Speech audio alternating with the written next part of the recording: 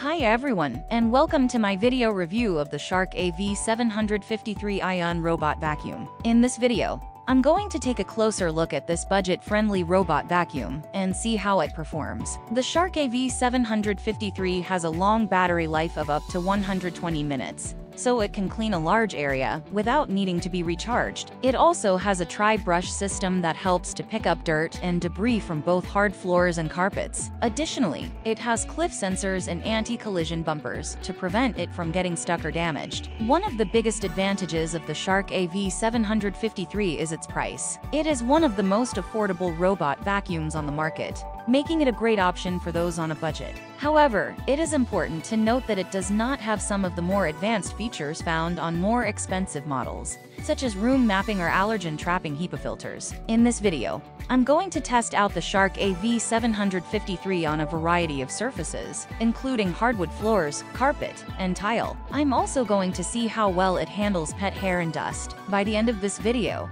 you'll have a good understanding of whether or not the Shark AV753 is the right robot vacuum for you. So, let's get started.